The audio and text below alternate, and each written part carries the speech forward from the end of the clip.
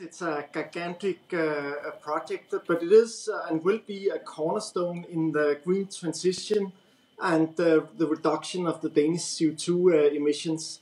So of course that's the reason we are going to do this. Now, of course, it will take some time to develop this. It's a gigantic construction project, and it will take many years to go through the planning and building phase.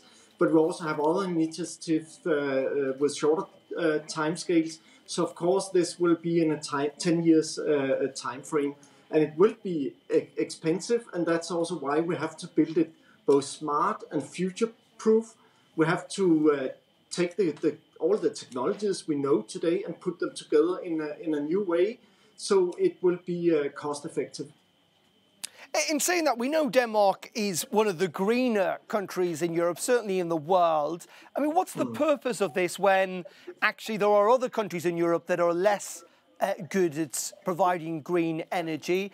Is the idea to sell this on, or potentially with the money from the Danish state be better spent helping countries like Poland, for example, go green?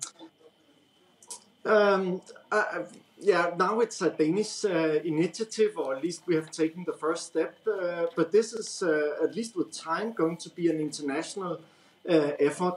In the North Sea, we have tremendous potential for offshore wind. 180 gigawatt in total. That means we can actually shut down all European coal-fired power plants by the energy from wind in the North Sea. And that means we will have, with time, many more islands connecting all the countries around the North Sea, and where we utilize the whole infrastructure also to connect the different countries. At least that's the vision. So it's not only a Danish project.